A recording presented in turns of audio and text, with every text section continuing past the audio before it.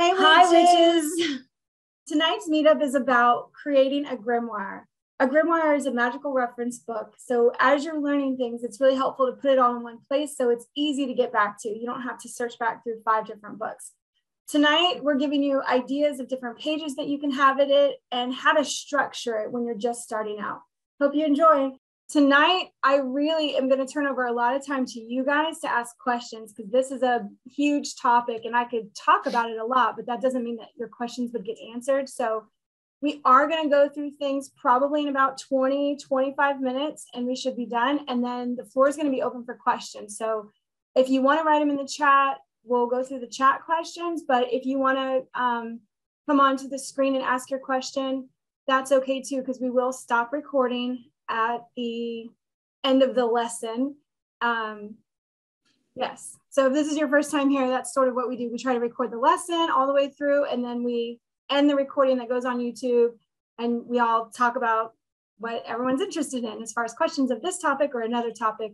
It'll be an open floor. So we're at 6:04. So I'm just going to do a few hellos. Ooh, fancy. I don't know, Amy. Fancy? Okay.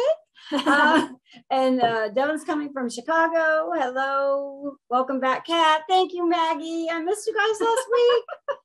I was in Richmond, Indiana. Woo-wee, that was fun.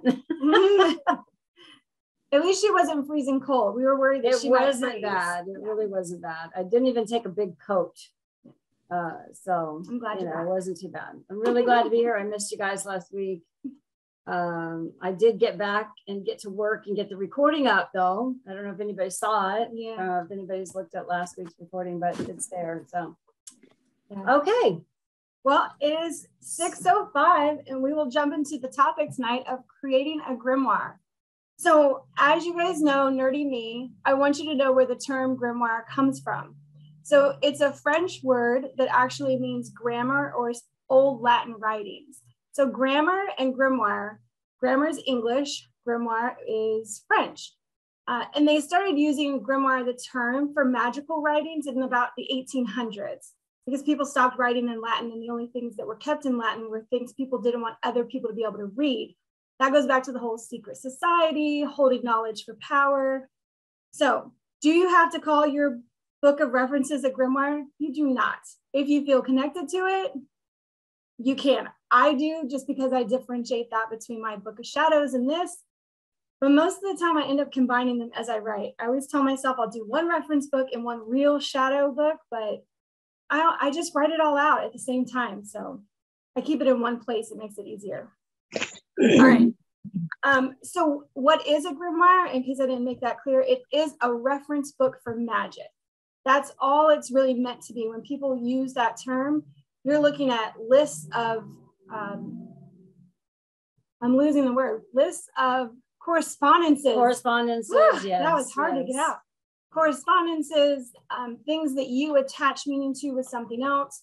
So it can also be not things that you learn in a book, but you just feel like, you know, if you had a family member pass and you started to see cardinals a lot after that, for you, cardinals could be in your book of reference as when people pass, I see cardinals. So you can make your own connections as well. It doesn't have to be stuff that was already written previously.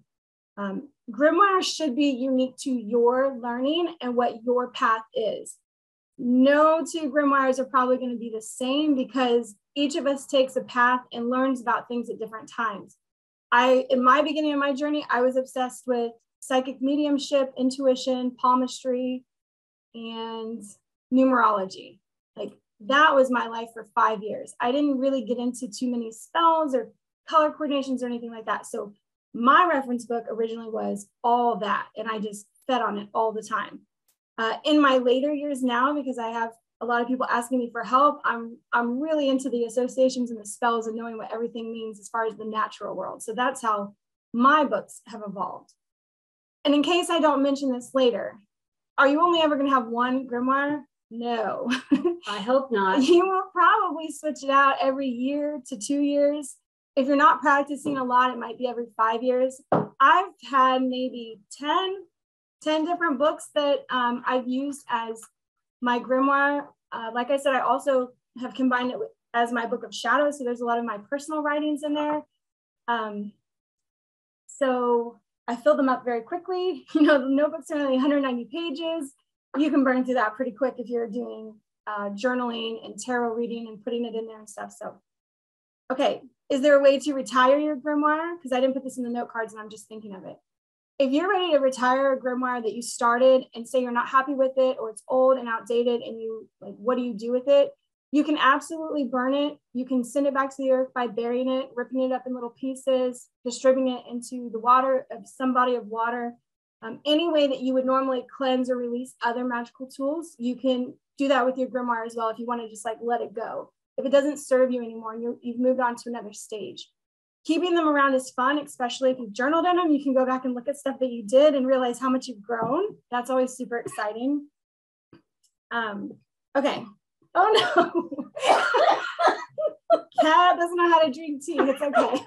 I'm so sorry. Okay, so that's really about getting some ideas out of the way with grimoires. The next most helpful thing is about how do you design your grimoire? How are you bringing all this information together from, you know, all the books or internet posts that you've read and putting it in order? And I'll tell you, if you're brand new to a grimoire, the easiest way to do it is honestly print things out, put it in a 3-ring binder where it's all loose, and start organizing it that way. Get that started for maybe 6 months. Like collect all the stuff that you like or you're interested in, and then see what flows for you as you reference it. Because really what it is, it's meant to be an easily accessible reference book to you. So if you are really into numerology, maybe that's all the stuff that goes in the beginning, because that's what you're constantly going back to because you're doing people's numbers or you're looking into family members or something like that. You know, if it's astrology, all the beginning of your grimoire would be your astrology stuff. So I would say that the loose leaf form is easiest at first because you can print stuff off, you can photocopy it, even out of books. Like I've photocopied charts out of books. As long as I don't post them anywhere online, I'm not infringing on copyright material. So you can copy stuff from books and then you start organizing it how it's best for you. So the 3-ring binder is the first way I would tell everybody to go if it's your very first book. The second way would be to get something that has tear out pages. So if you're like me or Kat, the moment that we screw up a letter or a word, we can't cross it out. The whole page has to go now. Like, I can't see that mistake. That's the old me. Now I use stickers and I put a sticker over it. So that's how I got away with that. And speaking about things that can go in your grimoire, I've cut out pictures from magazines. I've cut out like photocopy images that I wanted in there. I've drawn stuff in mine. I definitely do stickers. I love stickers. I love seeing other people's artwork. So you can use all of that on your pages as you're putting your stuff together. You can get as creative as you want when you're putting your information in and what is really attractive to you. Like it should feel like yours. If you want one that looks like it's off of that show, Charmed, if you want the old book with the tea-stained paper and all of that, you can absolutely create that. But I would say put your book together first and then start transferring it all into something that's more permanent. So that would be the next thing, right? A fixed book where you can't tear out pages, or if you do, you'll know they're torn out. That's something else I can't do. If you're going to be able to see that the page is torn out, I'm not going to be able to handle it. So once you really get an idea of how you want your information organized, that's the most useful to you, including using tabs, you guys. I use washi tape. I fold washi tape in half and make tabs on the outside of my reference pages, especially when it's something I keep having to go back to. So I remember that, my blue washi tape is the water element and all the stuff that I do with that or whatever. So you make it meaningful for you. That's why I say no 2 grimoires should be the same, because it should all just be about your personality and adding in your own little touches to it. So that's like type of books, how to start, organizing your information. And again, if you don't know what you would want to do first, just gather everything up and then start sorting it. And the 3-ring binder lets you change it around so much that eventually you'll come to a place where you're like, all right, I never really used the color coordination or how the days of the week relate to the planets. That's something I don't really use. So that's not going to be in my grimoire at all. Other people might feel very connected to, you need to know that on Monday from noon to 1 is Mercury's hour, which I don't know if that's true. Don't write that down. But that's an example of information that I may know or somebody else may know that you don't need. You're like, I don't really see how that's going to pertain to me later. I'm not at that place. Okay, so a couple ideas on, I gave you some on like how to organize it or what should go first, but if you are still like searching for something, I would do it by topic that you're working on goes first in your book. So whatever, if you're going to start, if you're brave, I'm going to use the word brave, and you're going to use a book that has pages that you can't really like rip out or they'll know, or you'll know, there's no they, but something that comes like in a bound form, and you're just going to start writing it, start with the topic that you're most interested in right now and write everything that you can about that topic. Find a way to end it. You can either crease a page over, you can add the washi tape like I did, you can do sticky tabs, and then you would start your new section for whatever the next thing is that you're like, okay, I've learned everything about astrology or tarot. I want to move on to my next topic. That's how you would just start a new section in your book. Or maybe leave some blank pages so that you could come back and add pages as you gather more information. That's what I would do, because I would already know that there's no way that everything that I found everything, you know, to be able to say this is an end point. Is it ever an end point?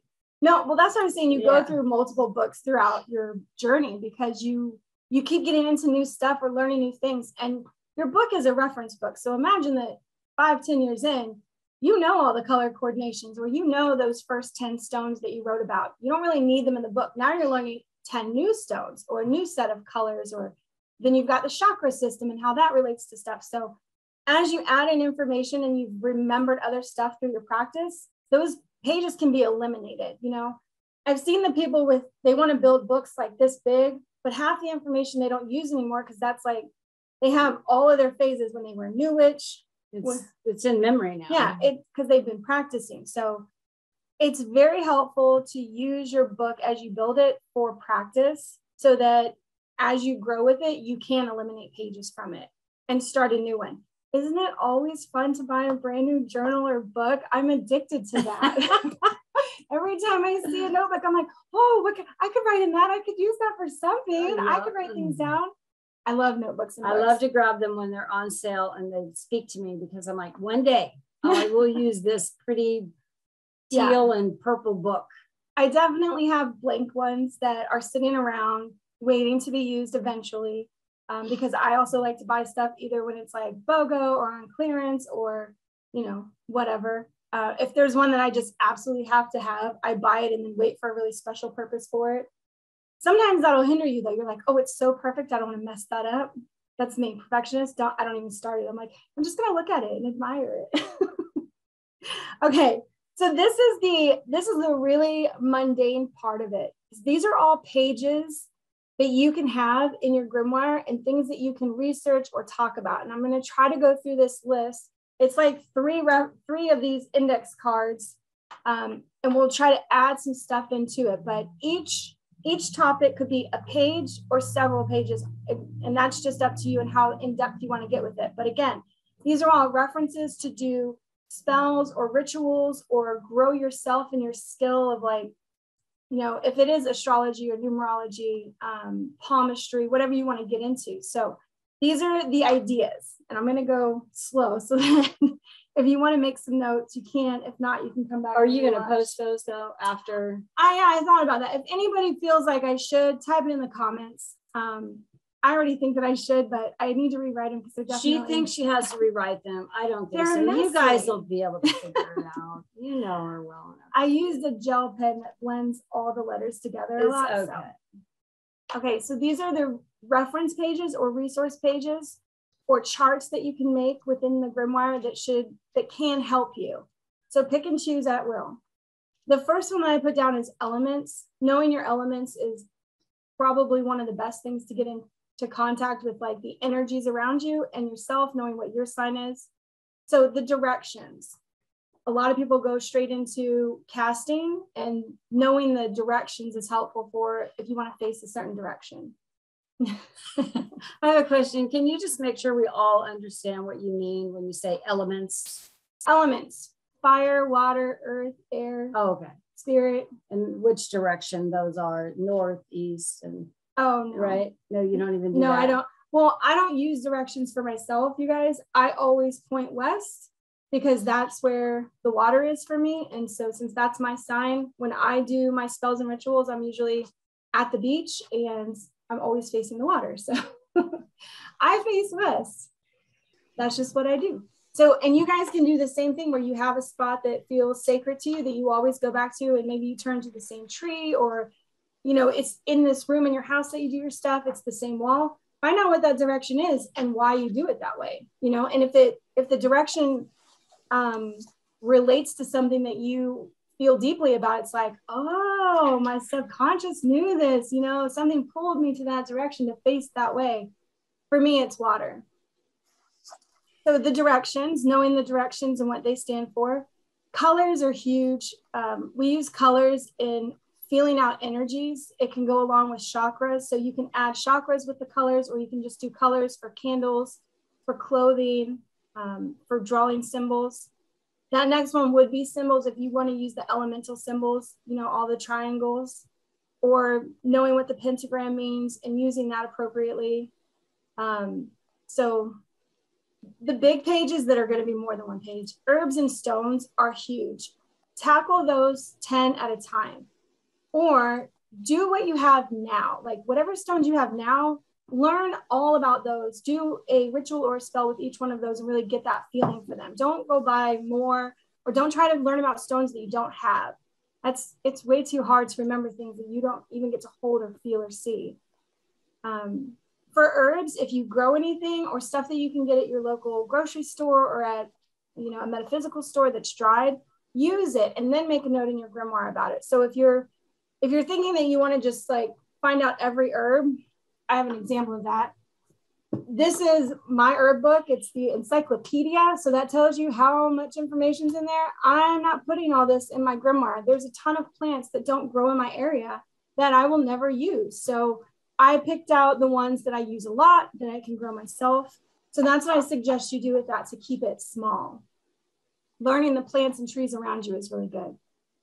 You can put in there incense, trees. If you like the Celtic culture, they have the Celtic tree months. So that's really cool. Again, those trees don't grow in Florida where I'm at, but they do grow in northern colder places. So I only have like 3 of those trees. So as much as I love the information, it's not useful for me because I live in Florida. So, and then moon waters, different moon waters associated with different phases. You can have a page for that. The next one I put in is more about the mental side of it. So these are all physical elements that you can like bring into your space for spells and rituals. But meditating, anything you find out about meditating and what works for you, or a certain website that you go to that you can find good meditations on. Grounding, the same thing. What visualizations work for you, and what are you trying to work on, or what are you focusing to see and bring into your life for manifestation? And then it's how to charge things with your intention. So all those things that I mentioned before build to charging things with your intention. So getting your stone or your herb, meditating on it, feeling the energy in it, and then imbibing it. Another big one that people don't usually put in their books, but I think it's always good to remember, is an ethics for you. My only ethic is do no harm to you or anyone else, like yourself or anyone else. That's really my only ethic. Treating Mother Earth better than, you know, anybody else could treat her. I hold that to the highest, and then animals for me. But writing your own code of ethics for you as a witch or as a practicing magical person, it's good to have that solidified in your head, to know what boundaries you're going to or pushing and what you're not going to go past. Next would be tools. Okay. I am one of those people that I don't use all the tools listed in the books of like the athame and a carving knife and all the other things. I use things that are around me. I've used scissors to carve things into my candles before. So I don't pick up specific items to have them available for that, but you can. So the tools are looking into your altars and what you want to put on them, but it would be the athame, which is the double-edged blade that is just for like a wand or an air element. You can have your book of shadows and tools on that. This wouldn't contain your whole book of shadows. Your broom, there's lots of brooms. You have the hand dusting broom, feather type, actual floor broom, candles, cauldron, the chalice. Say that word for me. Chalice. I think it should be chalice, but the chalice. They also say corset. My girls say corset. I'm like, it's corset. Corset. And I say orange and crown. So that was my public education, and that's just how I say it. Thanks, Mom. Love you. Sorry, I didn't send you to private school. No, I'm not. Actually. No. Golly. All right. And then a mortar and pestle. So if you do have dried herbs, that's always helpful to break things up. I do it with my hand. I have one. I don't ever use it. It's pretty. It's made of granite. I love it. But in the moment, I don't take it with me to my spells. So I always just use my fingers to crumble stuff up. I really want one of those. And every time I find one at like TJ Maxx, Home Goods, somebody took the thing, and it's just the bowl, and I'm like, well, what am I supposed to do with that? Oh goodness. Okay, and then wands. So if you wanted to do a page on wands and what wands work for you, or what you would like to have from a wand. And then another really big topic, moving on, is deity. So who are you working with in your magic? You know, we've got all the deities. We did the 12 ancient moon goddesses. So that's just 12 of hundreds that you could work with. But it can also be spirits that you're attached, attached maybe sounds wrong. Spirits that you feel in line with, which can include like famous dead people. I know people who really love Lucille Ball and feel like she's one of their like guardian angel types. But so whoever you feel like you vibe with for spirits, your spirit guides, so people that are over there helping you through your path, ancestors, guardian angels. So deities that you work with can be a page. And remember, you don't have to write all of them down, but whoever you feel like you're drawn to, learn about one at a time or three maybe, and know what they do, but there's a lot of them. So just pick a couple. Like I said, with each of these topics that are really big, pick 10 and do a page on that. And then if you use them, awesome. And if you don't, eliminate it. For divination tools, of course, tarot, like I can't get enough of tarot. I probably could have one whole reference book on that. But teas and herbs, so this is for getting more in touch as you drink different teas or have herbs around you for burning. And then runes, crystal spheres, which of course people will say crystal balls, but it could just be a sphere. It doesn't have to be like a crystal ball made of quartz. Fires and pendulums, so that is all about scrying and being able to see images through looking into something else. So that's all divination tools that you can have a page on. This is the one I was talking about earlier that I've never used. The time of the day or the time of the week that references to all these other things. I mean, there's zodiac signs, there's planets that it references to, there's, you know, the hours in between that they consider a witching hour versus not. That could all be a page for you if you were looking at timing out your spells or your rituals just right. Lunar phases is also a thing. That's probably closer to my heart. I love watching the moon rise and set as much as I can. And then planetary hours. If you guys have the date book, the Witches date book, this is one of the easiest reference books that you can get. It's only like $12 or $13. They have that in there. So you could pull it straight from this and still use this as your calendar, but it'll tell you about that, how there's like hours associated with different planets.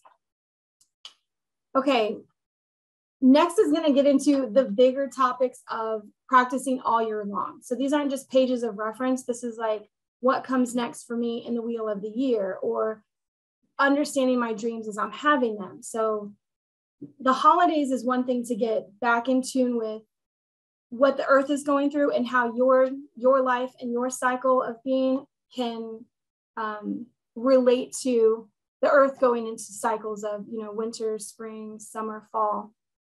So the 8 holidays or the wheel of the year, that can be a whole page, or each one can have its own page.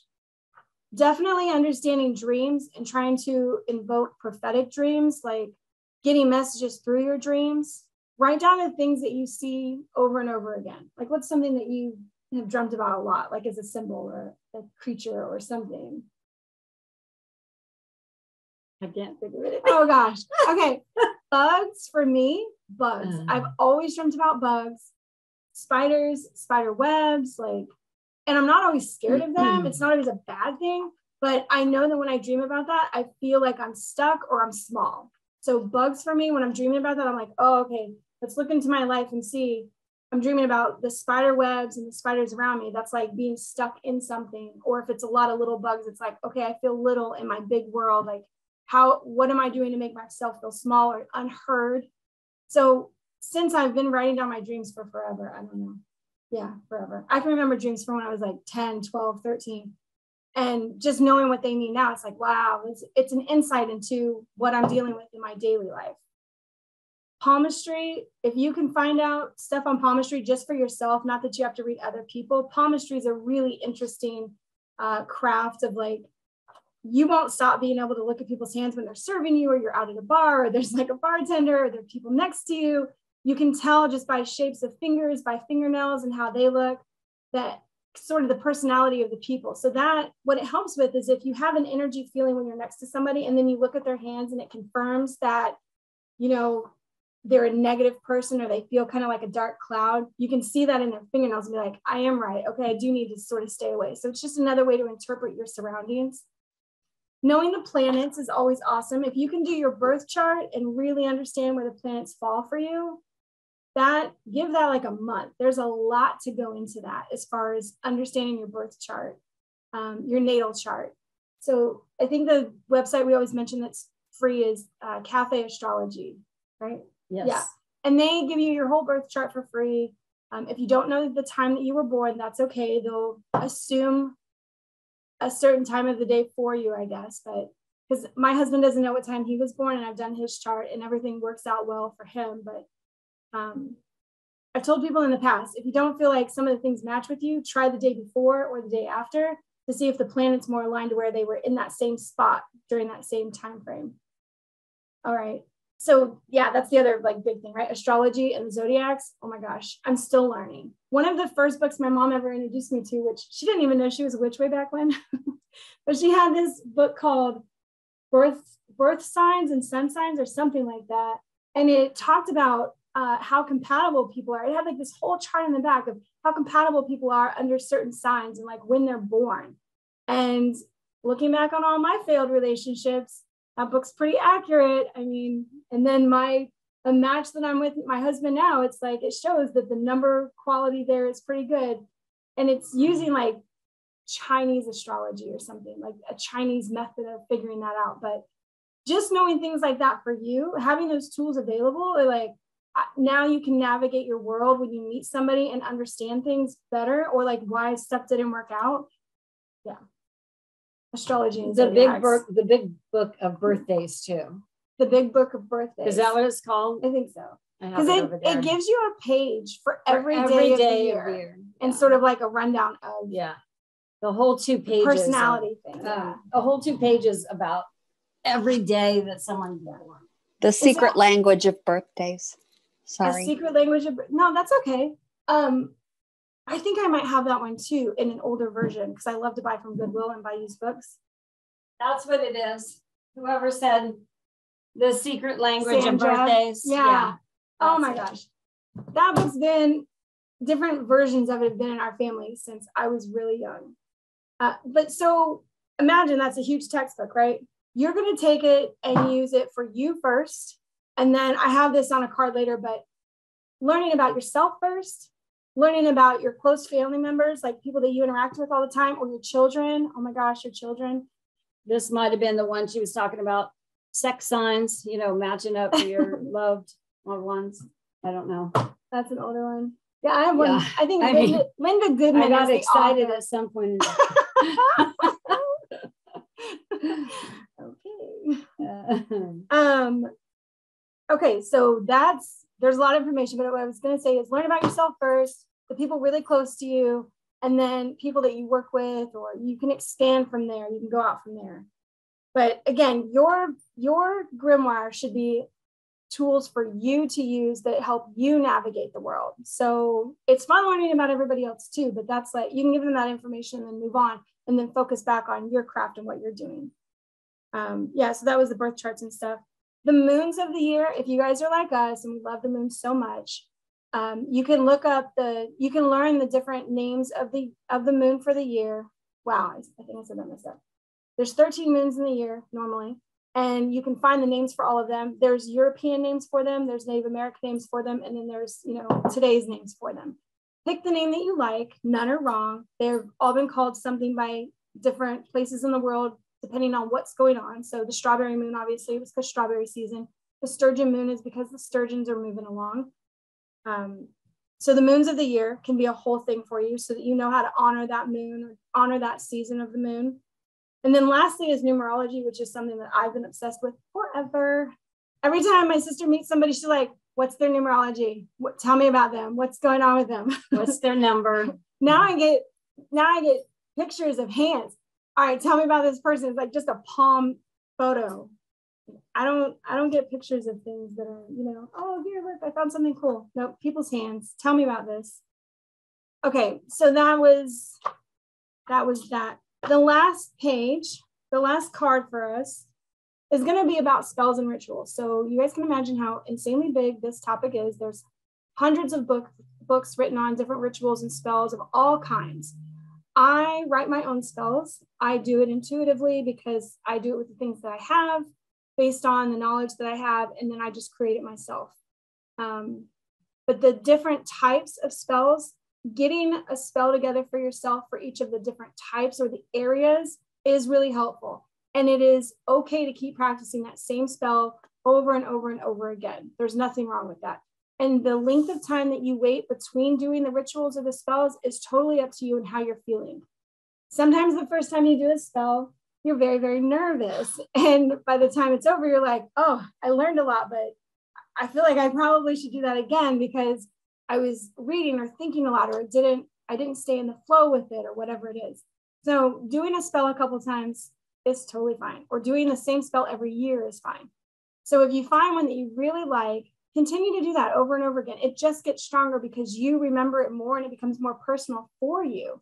So I encourage you to look into these spells. Cleansing, that's yourself, that's your tools, your space, your house, your car, your clothes. You know, I have a spell right now on my shampoo and conditioner. My mom doesn't know this. I had to cut all my hair off because I did a protein treatment and burned the crap out of it. So I had this huge bald spot in the back of where all my hair fell off, and it just crushed me, right? My hair is like, I'm like Shakira, my hair is my power. You okay? I'm so hot. It's really warm in here tonight. Sorry. So I actually put a spell on my shampoo and conditioner. So every time that I use it, I'm like, you know, long, thick hair. Like I want my hair back. And so I do that every single day. And with my body wash for protection, I don't think I've ever told you this, but for my body wash for protection, I use one of those washcloths that are sort of like, I don't know. Scrubby thing. It's like a scrubby material. You know, it's not like cloth. When I squeeze my body wash onto it, I draw a pentagram on there every time. Sometimes it's not pretty. Sometimes I really mess it up. But my purpose is to put the pentagram on there. And since that's a symbol of protection, that's what I wash my body with. And I imagine just all of this little protection going all over me. So that's a ritual that I do every time I shower or every time I wash my hair. I wash my body more than I wash my hair. So it's like just reiterating for myself that I'm protected, surrounded by light. And I do that without lighting spells, calling corners, or, you know, did I say lighting spells? Lighting candles. I don't light candles or call corners. It's just something that I do for myself. So those are things that you can incorporate into your everyday life as far as things you're trying to help yourself with, or your body, or, you know, if you also had to cut all your hair off. It's growing back. It looks so good though. It's getting all thick and everything. Oh, it looks really good. It looks nice. It's working. Okay. So it was cleansing. That was way off from cleansing, and then charging things. So charging is any time that you're getting an item. It could be one of your magical tools. It could be stones, herbs, like whatever you want to charge. Charging is putting your intention into something or having the elements put an intention into something. That's why we leave water out for the moon. You can do sun water. Those are also ways to cleanse stuff, but it's the act in which you do it and what you're telling the item that you want from it, what you're putting inside of it with your thoughts. So anything charging, because then you can use it later for your spells or to keep it in your house to create a vibration. And then there's circle casting. So this is part of spell work and ritual work. If you want to do that, there's lots of ways to cast with drawing. You can use your wand to draw a circle. You can imagine the light making a circle around you. You can use stones and step in the circle. Whatever you feel is yours. If you want to do circle casting, that's something that you should reference in your grimoire, and then you practice that same thing that you've decided on over and over and over again. So it's always your reference page for, this is how I cast right now in my practice. You can always change it. You can add to it. You can take it completely away if you want, but that would be a page. All right, candle magic is fire magic, or it's dressing your candles for your spells, for your environment, setting an intention for them. And when you burn them, that's what it means, that thing is live and going. Candle spells can also be where you set an intention and let the candle burn all the way down. That's another type of spell, but this is more like, this is how I put together my protection candles, and you write a page for that. Or this is how I do I'm always about protection. So love, I've done, not love really, but self-love candles you can put in there, and you just keep performing that same thing over and over again and watching it work and getting better at it.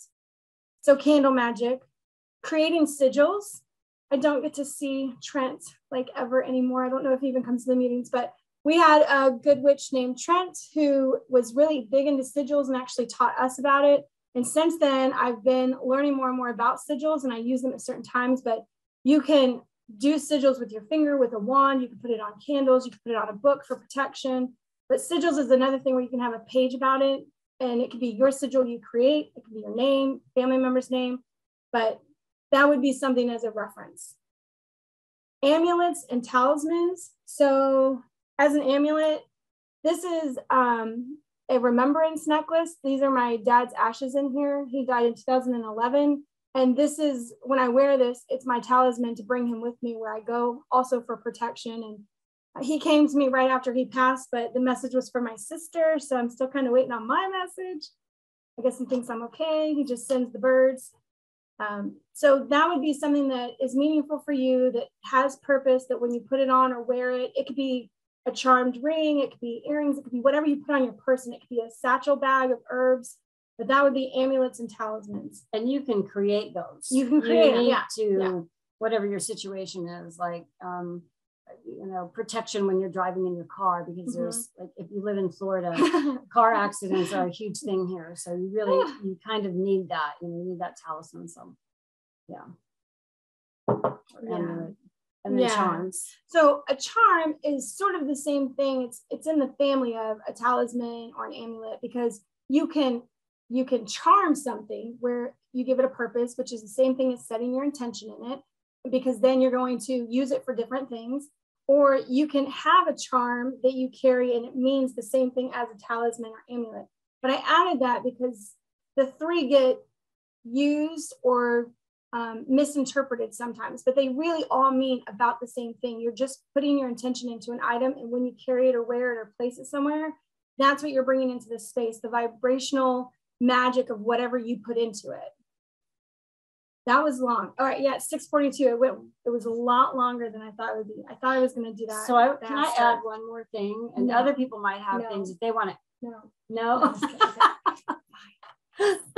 So I don't know how many people ever go to Instagram or Pinterest or on Facebook, right? But I follow a bunch of different witches groups, witches and groups and things like that on social media.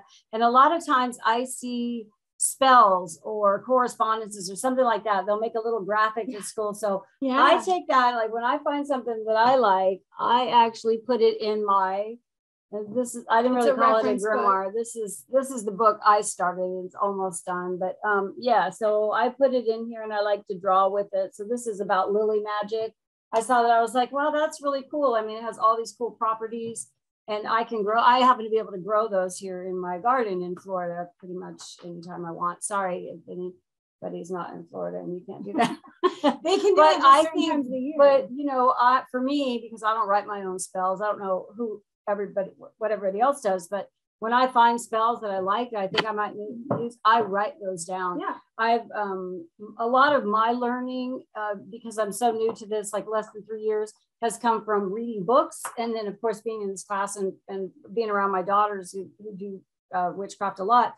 But so a lot of my learning is books, and I will come across things in books, correspondence tables, and just, the color correspondence, all this stuff. And that's what has made up my book so far.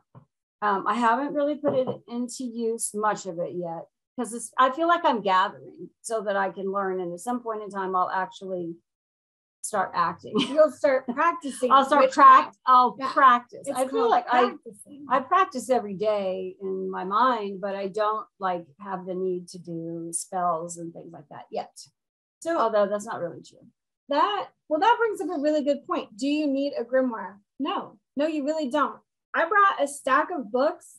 What is it, like 8, that I reference and look at for things all the time because I'm just curious. But one of the things I wanted to show you guys is, okay, say you don't have a grimoire and you don't really think you need one. That's okay. You want to go do a spell and you've got this ingredient list, or you're building one. I guess the grimoire is really helpful for when you're building your own stuff so that you can learn the correspondences and what it means. But, so first I would go to my herb book and be like, okay, I want to look up, an herb for love. And so I find an herb for love. Okay, so now I want to go to my stone book. I need a stone for love. All right, well, here's stones for love, but which ones do I actually have? All right, we've done that. Now we're in the in bulk season. Okay, what's a good time to do this spell now? We're looking at dates and what the moon is doing. All right, we're going to put that one down. Now we're looking at what kind of magic is the love spell. Well, does it relate to fire, water, earth, air, spirit? What am I trying to bring with it as a symbol? Put that one down. Now I might go reference a witch's spell book that somebody else wrote. The spell book for new witches, which I think this one's pretty cool. I like this one. Lots of ideas in it. So then I find her stuff and I start looking. I'm like, oh, okay, here's ideas. Oh, this is something she might say. I don't like to say too much because I don't like trying to remember it. So I get that idea. Then I might go to, the next one is like, oh, okay, well, what does she say about this love spell thing? So you can get all into all those books. So how many books was that? That was 6. So that's me taking things out of those books and putting them in here, because I've not read those books exactly, but that's where you can see the value of having a singular place, where as you come across information, you start recording it in a grimoire, a notebook, whatever you want to call it. Yeah. So Kat got to show you hers. I did tell you guys I'd bring examples. This is my one from last year, and it's full of pages of, this is my book of shadows with my grimoire and stuff that I've done. So like this one is a full moon one. I gotta try to get close, but I've got the stickers in there and washi tape, and then I just like write about things and what I want to do. Then the next pages are like what happened, how I felt. Oh, you have to show that. This is fun. I just love all her decorations. So because she draws and puts little sticky things on it. And like, it's just so colorful and fun. I'm like, it's definitely my personality. So this would be my page for Earth and how I feel about the Earth element this year. I just put a bunch of stickers in there that relate with Earth for me and write down the things that I want to associate with for me. I didn't get that necessarily out of a book. It's like the tarot, in learning the tarot and really knowing that these cards and what they represent, I put some of that in there. And then like my daily drawings. Here's the page where I had COVID. It just says sick with a bunch of black dots in it. So that's why it's part of my book of shadows, because it's like journal, book of shadows, reference book for stuff. Here's my fire page. And I just, now here's my new book for this year. It's not anything yet. And I hated the front of this. Oh, this is all they had at Walmart. So I got it and I was like, all right, well, I'm just going to throw stickers on it to make it mine. But I do this because if I don't, I won't write things down. I won't do it if I don't get a book, even if I don't like the book. Just having it there allows me to write things down. So because I didn't like the outside, my first page is just like a bunch of squigglies and a rainbow, because this is what I like. That's what I wish it looked like. My first reference book was one of these composition books. You know, you can tear pages out of them, but it's ugly. Lined pages, so it's really easy to write in. This was a gift from somebody that I wrote in a little bit and then stopped because when I messed up, it frustrated me. But I've had this book for like 13 years and it still has 3 pages filled out in it. And then like Michael's does their little notebooks and stuff on sale. This is just one that I got on sale at Michael's that's blank and I can write in it anytime, but it's got more the traditional look of like, you know, gold pages, blank, whatever. What I learned for myself is these are tiny compared to writing in one that's like a bigger size. So size does matter on how much information you want to put on a page, and find what you're comfortable with that. And size matters also because you don't want like a massive book, like an encyclopedia that you have to drag around with you. So better to, I think. Yeah, because unless you like that sort of thing. Well, I take mine with me when I go out to the water, and I'm already carrying like candles and lighter and my book and my tarot cards and like all my other stuff. I don't need a 50-pound book in my bag. I just need like my one book that I have. And what I'll do if I have to make references, I put everything in my grimoire first before I go out and do my spell. And then I'm like, all right, then I get in my space once I've traveled to where I'm going. And that's how I use it without bringing 6 books with me to remember why I'm doing this or what I'm looking up. Okay, I think that's it. We're already at 6:49. And I want to open the floor for questions. That concludes the lesson part of creating a grimoire. Creating a grimoire. See you later.